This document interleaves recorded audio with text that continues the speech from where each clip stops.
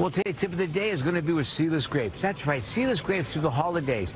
That's pretty amazing because I remember not too long ago with Seedless Grapes after October, they're hard to find. You had to wait to Chile when their crop started from the country of Chile. Their Seedless Grapes come in.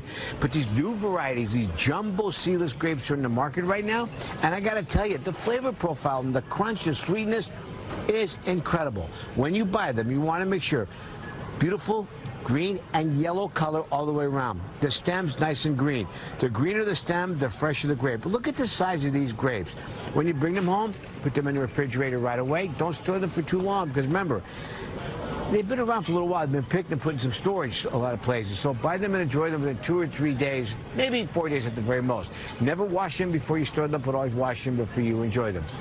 Sweet, seedless jumbo grapes in the market for the holidays. What a great dessert. And I'm Tony Tantillo, your fresh grocer. And always remember to eat fresh and stay healthy. It's crunchy.